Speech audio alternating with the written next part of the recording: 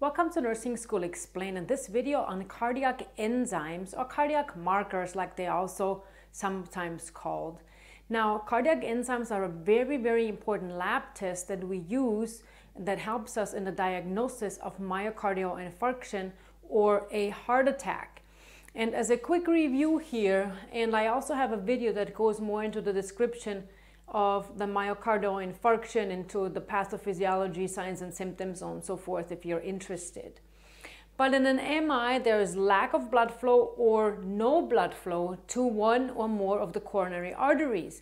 That results first in ischemia, so lack of blood flow. Eventually there will be injury, and if there's no intervention, then the patient will have a full infarction. And cardiac enzymes are proteins released into the bloodstream from the heart muscle itself. And these proteins are basically a cry for help from the heart muscle when it's under duress, when it just does not get enough blood flow to perform the function that it usually would perform. And so it's indicative of injury to muscle cells. So whenever these cardiac enzymes are elevated, we have to pay attention, and we really have to treat the patient quickly. Now, the most common or the most important cardiac marker is troponin, and the reason why is because it's cardiac specific. Recall that we have several different muscle tissues in our body, skeletal and cardiac muscle being two of them. And these different cardiac markers are sometimes not as specific, but troponin is the one that is only specific to the heart muscle, so cardiac muscle. So therefore, when troponin is elevated, any elevation means that there is something going on with the heart, that it's a cry for help, that this heart is either having injury or an infarction. And then we have to distinguish between CK, which is creatine kinase, and there are three different cardiac markers here depending on what tissue gives off these enzymes. And CKMM would be more indicative for skeletal muscle, CKBB for brain and nervous tissue, and then CKMB is here more specific for the heart. So many times we look at troponin and the CKMB in conjunction. And then the third enzyme that we look at is myoglobin.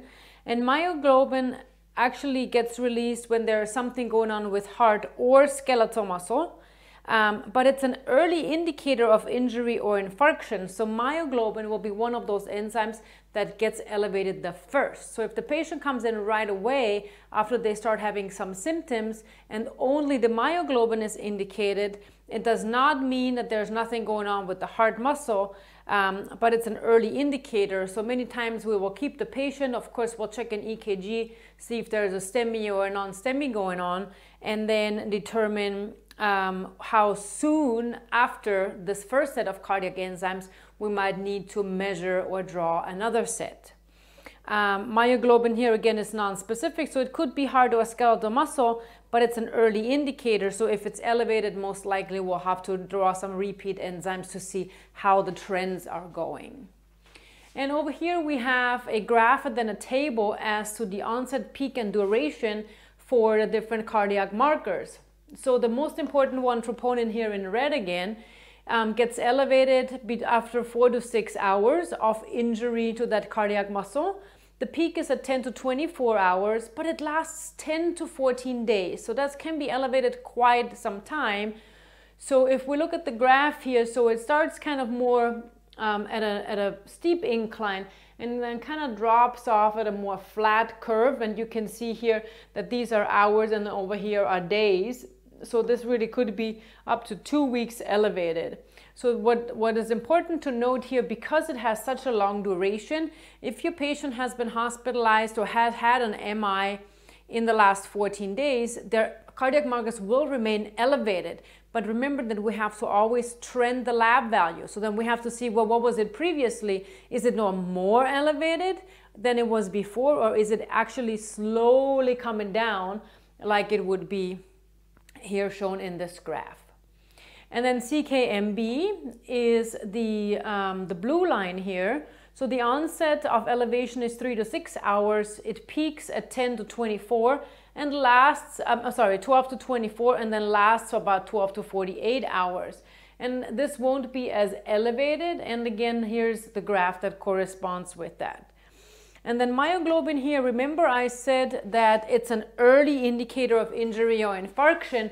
So if the patient comes in shortly after they start having symptoms, only the myoglobin will be elevated. If they come in, let's say 2 hours after the symptoms started, we won't see any of the CABG or the troponin elevated, but the myoglobin might be elevated because it starts as soon as 2 hours after the injury occurs. And so it peaks at 3 to 15 hours and is very short-lived for about 24 hours. And so that's when the patient comes in and they come here at hour 2 and we only see myoglobin elevated. Then we'll have to wait and draw the enzymes at a later, so maybe 4 hours later or 3 hours later, which will then be at hour 5 or 6. And then we might see an increase in these other two, the troponin and the CABG already, and then determine what needs to happen for a course of action here. So thank you for watching this video on cardiac enzymes. I have a lot of other videos that pertain to myocardial infarction because the topic of myocardial infarction is so important, because one of the major global causes of mortality and morbidity is cardiovascular disease, which in turn, or when it gets really bad, can lead to myocardial infarction. So please give me a thumbs up if you enjoyed the video, and I'll see you soon right here on Nursing School Explained. Thanks for watching.